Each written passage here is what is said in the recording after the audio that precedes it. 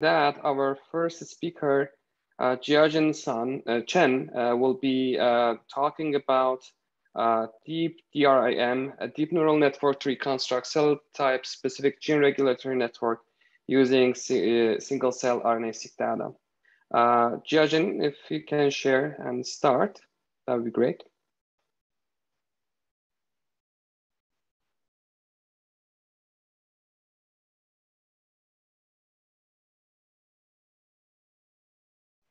Jixing, you're mute. You have to unmute yourself. You are mute, so there's an unmute button. So I'll unmute you. Okay. Okay, sorry. So can you hear my voice now? Yes. Okay, yes. Thank you. My name is Jixing Chen from Department of Computer Science, Hong Kong Baptist University. Today, our topic is about DeepDRIM, a deep neural network to reconstruct cell type specific gene regulatory network using the single cell RNA-seq data. So first, let me give a brief introduction to the gene regulatory network, or GRN here. We know gene carry the genetic information, and if the product of gene 1 can binding with the DNA region of the gene 2 and influence the expression level of gene 2, then we can call that gene 1 can regulate gene 2. So gene regulatory network is a type of network where the node refers to the genes and the edges refers to that the regulatory interaction. Gene regulatory network is important because it can help us understand the mechanism of disease or other biological process. But however, it is hard to know all the gene regulatory network for all the cell type only by the wet lab experiment. So we need a type of algorithm which to reconstruct the GRN from the gene expression profile by reverse engineering. People have developed some algorithms for the bulk data. However, bulk data and the single cell sequencing data are quite different because bulk data can only get the average gene expression from all cells, while single cell RNA sequencing can get the expression level for in a cell resolution. So each cell type will have a distinct expression profile, and that makes it possible to predict the GRN from the single cell RNA sequencing data. Well, single cell RNA sequencing data still have a problem of the dropout. So it is not applicable to apply the bulk the algorithm developed for bulk data to the single cell RNA sequencing data because it do not deal with the dropout problem and the heterogeneity problem. Well, people also developed several algorithms specifically for the single cell data. However, based on this review paper, that the performance for most algorithms do not perform very well in especially when we use the cell type specific ChIP-seq data as the gold standard. And some of them are even close to random predictor. So because these algorithms are unsupervised and they have a various assumption for their data distribution or something else. So we are thinking about maybe we can use the supervised method to predict the GRN for the cell type data. We can use the ChIP-seq technology for several TF and get the partially known GRN in the cell type. And this known interaction for some TF can be used as the training data. And we can use them to train the deep neural network. And then after the model is training well, we can use that to predict the remaining pairs in the network so that we can get the whole GRN in the cell type. Previous work have proposed a supervised deep neural network, which is named the Silency. It represents the joint expression of gene pairs as an image, and they use convolutional neural networks to predict gene-gene co-expression from single cell RNA sequencing data. For example, if we want to know the interaction between gene A and B, then we can use the expression of these two genes and transform them into a two-dimensional histogram, which can be regarded as an image here. And the image can be used as the input of the CNN and to predict the interaction.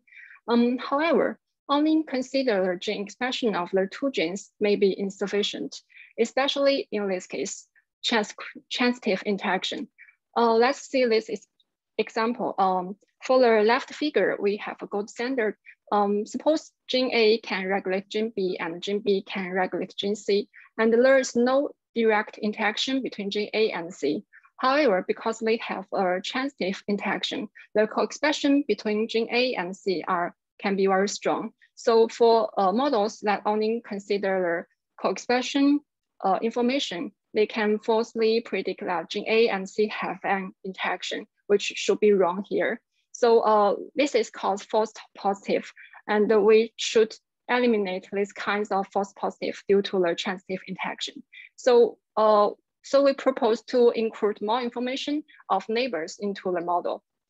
For example, here we have a network of 4 nodes, and if we want to predict the interaction between gene 2 and 3, and the images generated by gene 2 and 3's expression can be regarded as primary images. And we can also consider the information of neighbor of gene 3 and generate the images for from expression of gene 3 and 1, and also expression from 3 and 4. And these kinds of images are called as neighbor images. We can include not only primary image, but also neighbor images into the model. And we test the performance compared with another model, which only use the primary images as input. Let's see some example from the simulation experiments. First, for this network, we want to predict the interaction between gene 1 and 2, and the correlation value between these two genes can be very high. So both model can give a high confidential score for this pair. And this is another similar example. But in this case, suppose we want to know the interaction between gene 2 and 3, and there's no direct interaction, but they have a transitive interaction. So the correlation value between gene 2 and 3 can still be very large. So the model, if they only consider primary image, it will give a high score for this case. But if we consider the neighbor images also, they can help to remove this kind of false positive. And here is another similar example here. So this experiment shows that the neighbor images can be very useful when we try to predict the gene regulatory network in cell type specific data. So here comes to our model. Our model is a deep neural network to reconstruct GRN using single cell RNA-seq data. It is called DRIM. The model input can be divided into 2 parts. The first is primary images, and the second part is neighbor images.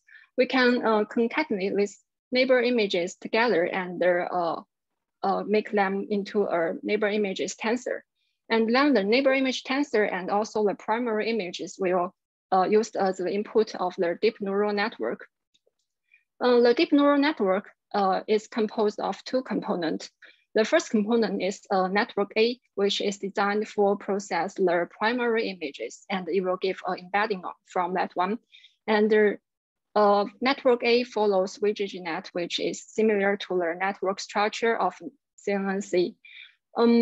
Another component is network B, and network B is a Siamese-like neural network, which is designed for processing multiple neighbor images.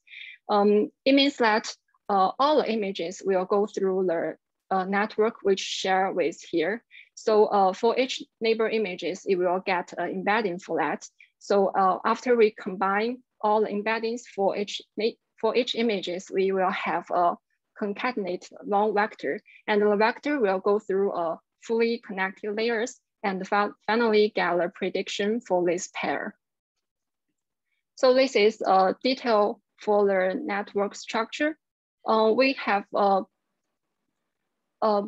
network A and the network B. For the input of network A, the size is 32 by 32, and it will go through several convolutional layer, maximum pooling layer, or flattened layer, and dense layer, and then get an embedding.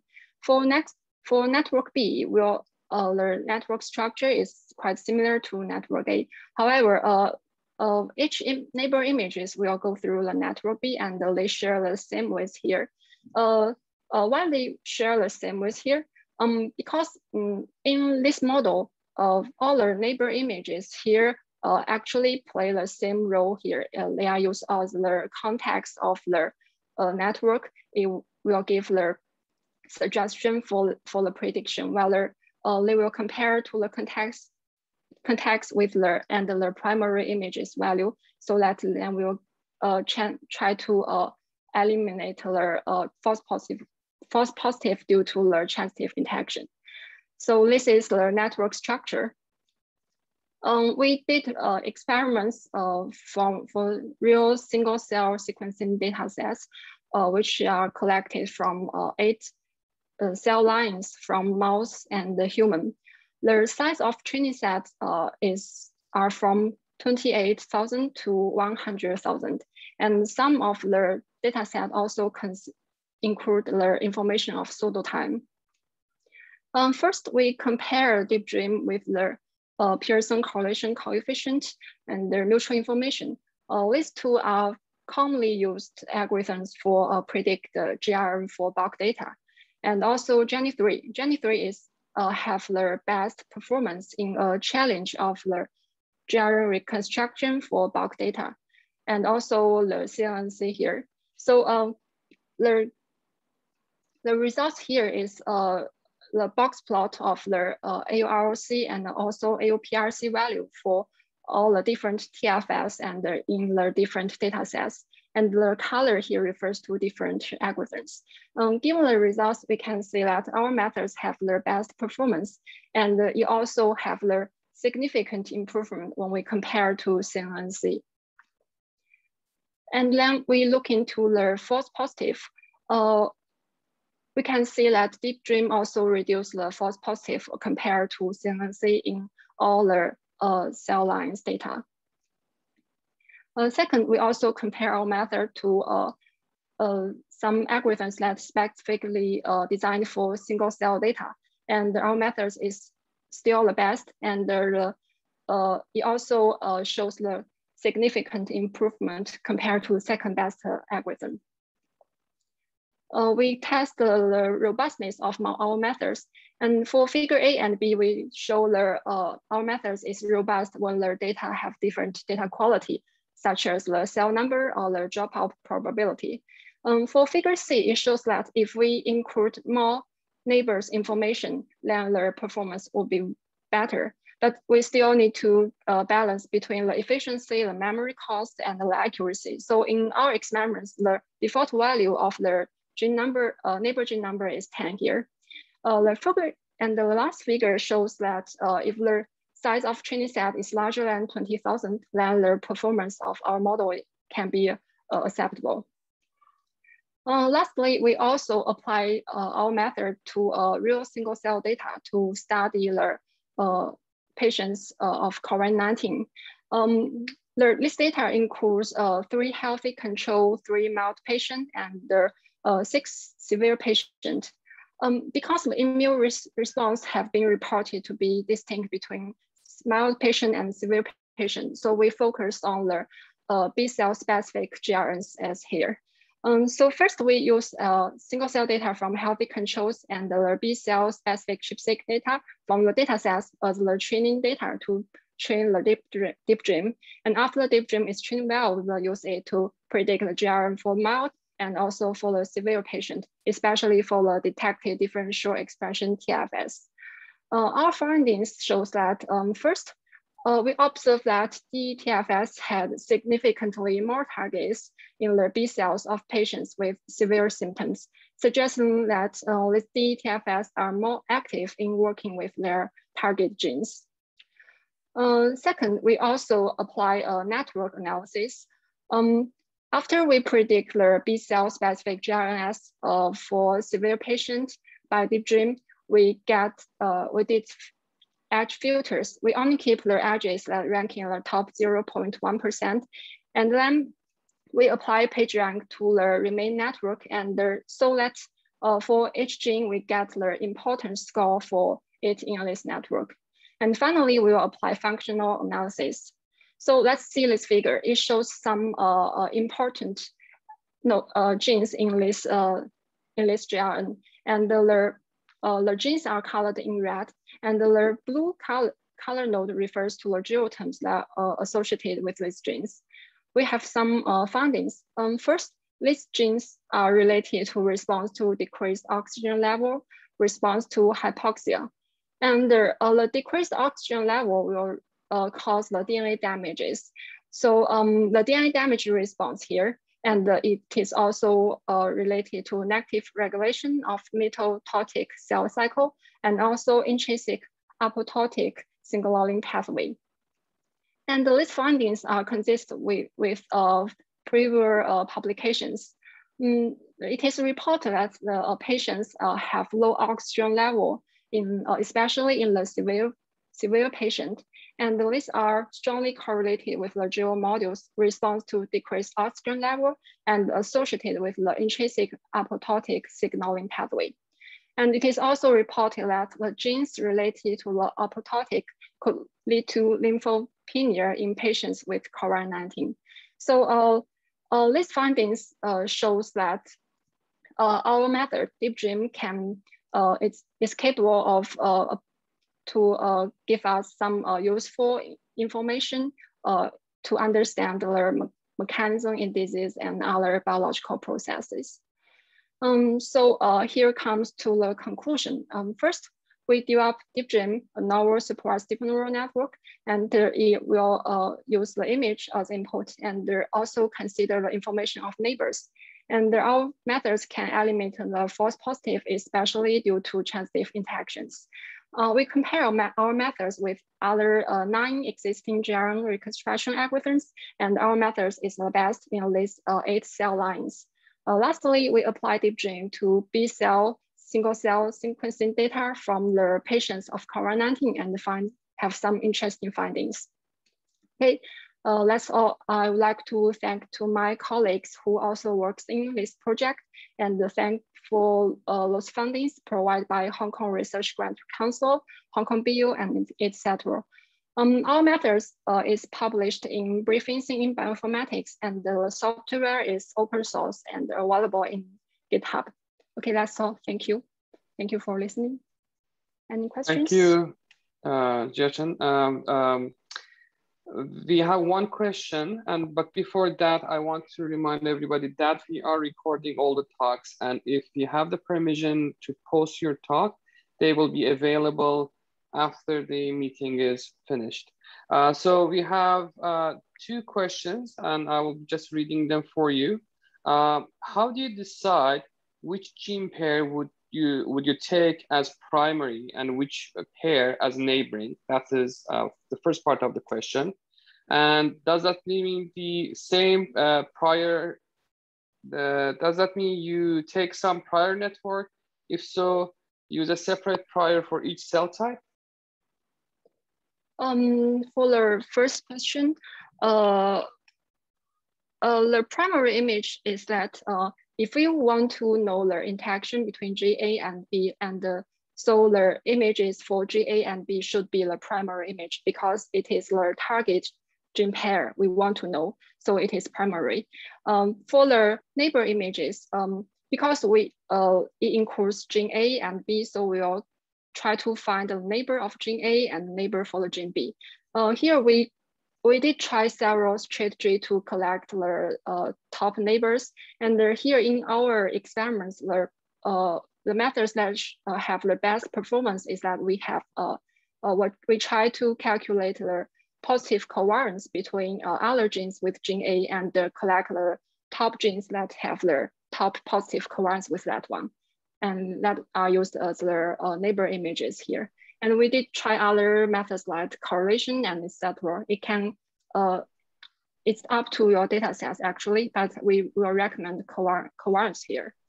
And for the second question.